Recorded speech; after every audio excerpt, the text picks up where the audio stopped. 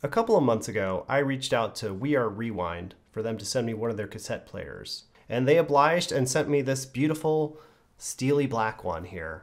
I'm not sponsored to say any of this, I just genuinely wanted to take a look at this thing. Previously, if you wanted to get a cassette player, you'd have to go on eBay, hope that it still works. Some of the things you might be running up against are the sound quality, lifespan of previous used devices, and probably a few other things, including a Bluetooth connection. To pair this bad boy, all you have to do is press this Bluetooth button here. You just have to hold it a couple of seconds. And what's weird is there's no screen interface happening. I'm just gonna have to tell this thing to go into Bluetooth mode to connect up to this guy.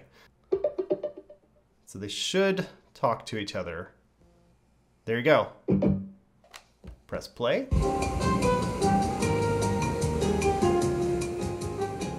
It's pretty noisy. Listen to that white noise.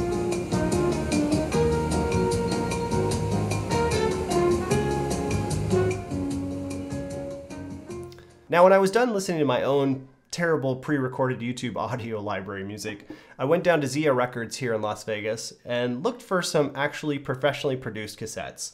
I've got to tell you, going to the cassette store, or it's really a movie store with cassettes there, it's kind of exhilarating. Getting to look through the shelves and like find and discover different artists was a great experience. It was a tiny tape section, but at least they had it. I found Tammy Wynette, Phil Collins, Pat Benatar, and David Bowie.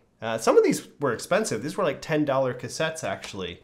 There's just something about having the physical thing in your hand, knowing that like you're gonna take it home and it's got artwork on it and stuff like that. And it's probably the same thing that everyone who buys record players goes through.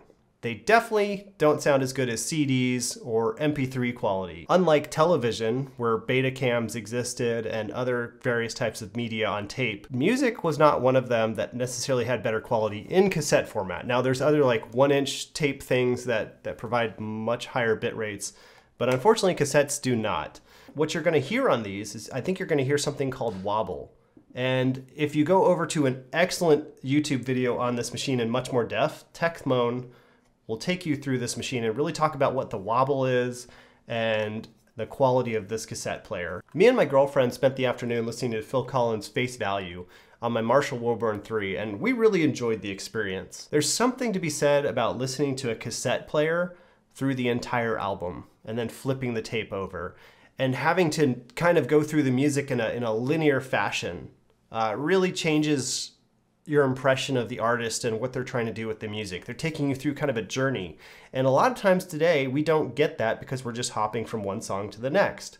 So there's almost kind of like a narrative strength to listening or choosing to listen to something like this on a cassette tape. You just have to listen through it because it's too much of a pain in the ass to fast forward. Aside from your standard gamut of press buttons up here, which, oh, by the way, are very satisfying to push, it's also got the highlighted yellow record button, which if you do want to record your own mixtapes, that's the button you'd be using. It adds on the Bluetooth button here, which you just hold on to connect to things. And then on the side here, you have just a nice little volume up and down button. It's got your aux in for your headphones, or if you want to hook it up to your Marshall Wilburn III like I did, you can use that.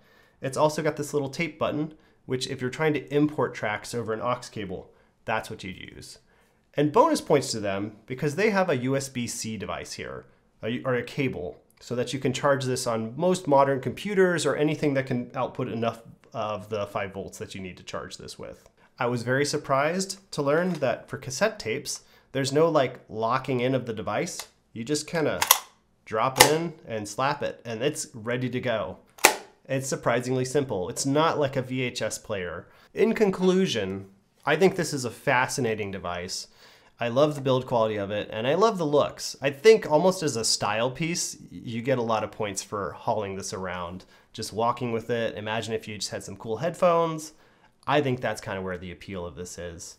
Or if you have an old tape collection or something that you're in love with and you don't want to get rid of it. You don't listen to this necessarily for the audio quality, you listen to it for the nostalgia.